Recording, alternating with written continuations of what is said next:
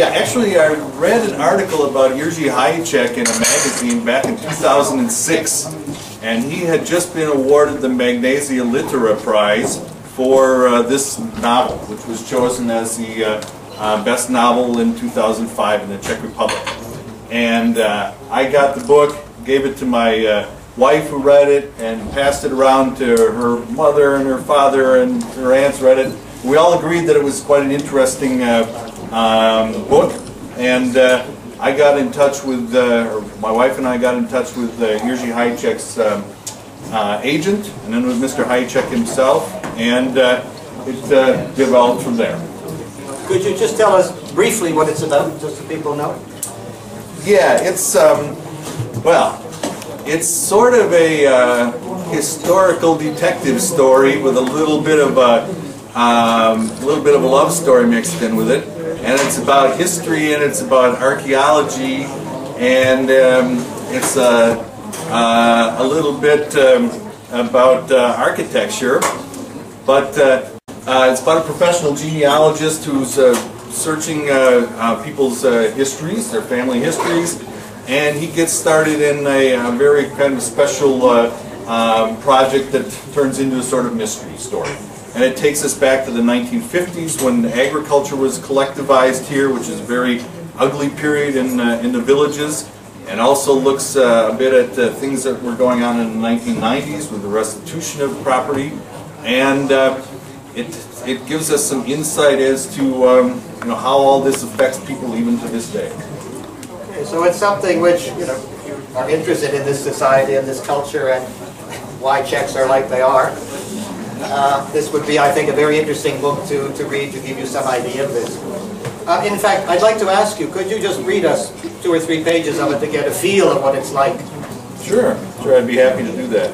I think I'll just start at the beginning and read the short section. The book starts out at just a little bit of a setup. This first scene, if you will, of the book is occurring in Chebon. Those of you who have been to Chebon may remember that there's a castle there, and there's a rather large park out or alongside the castle. And our main character in the book, Pavel Straniansky, is sitting on a park bench there and is having a meeting with a rather dodgy character named Šrámek. And so I'll just read a few words.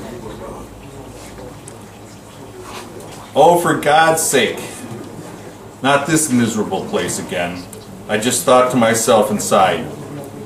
The sun was searing through the thin green leaves, and the crown of the linden tree above was humming with summer. Tourists, exhausted by the scorching heat, were plodding along the footpaths in the park, heading to the castle gate. Mr. Šrámek sat beside me on the bench and just kept talking.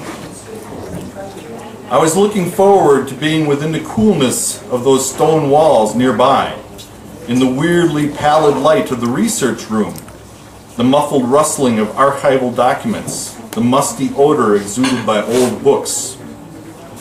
A man has to pull every word out of you, he said. You shouldn't have come here again, I answered. But you know these villages, these people. For you, it's just a matter of a few days. You said so yourself. So why don't you want to do it all of a sudden? I don't get it. I was flipping through the files he had given me, only in order to put this torrid and unpleasant interlude behind me. A few newspaper clippings, sheets torn from some yellowed brochure, copied pages of official documents. I repeated to myself the name of the village, and then the 3 family names, one after another. Jirka, Kubach, Majanek. Yes, of course, Majanek. It's house number 11, 2-gabled farmstead on the square, well kept up. And across the way there's that ruin that used to be a farmhouse with a vaulted gate, and it has a 2-story granary. A part of it's been knocked down, and the cooperative farm stores some machinery there. The barn's about to fall in too. They call it the Jirka place. And the Kubach farm, I don't remember exactly just now. I can see that you have it all in here, Shramik said, tapping his head, his plump face brightening. Mainly in here, I replied, rapping with my knuckle of my index finger on the laptop computer in the black case. Mr. Straniansky, it's certainly somewhere at those farmsteads. We don't know where, but you'll find it. Someone may have it in some old shed around there, maybe in Chernohorka. I don't know. People used to keep such things. The old folks still come and sit about on the village squares there. Tomashitsa, Chernohorka, Smirchi, I said, pronouncing the names of the villages out loud. It's like a swirl in a kettle, those farmhouses, surnames, godparents, christenings. I had a few jobs from over that way some time ago. I think I even wrote about those farmhouses. But that was many years ago. Those villages are dying out, Mr. Shramik. He bent his shaven pink face toward me.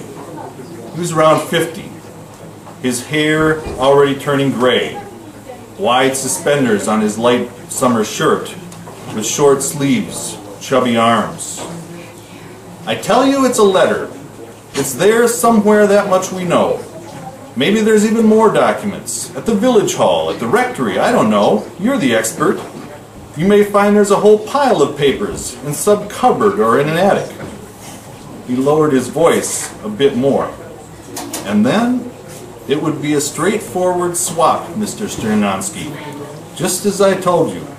Papers to me, money to you. The sun was right above the Chebon castle. I was kicking at the bench with my heel, and my thirst was pleading for me to get out of there. It was difficult to swallow. I was thinking about the open spaces above and beyond the fields back home, about water and shade. But now I was in this pressure cooker. Shramik was prodding me to decide, to agree, and his hot, unpleasant shadow was pushing me into a place where I did not at all want to go. You know what? You should find somebody else. Mr. Straniansky, these things happened years ago.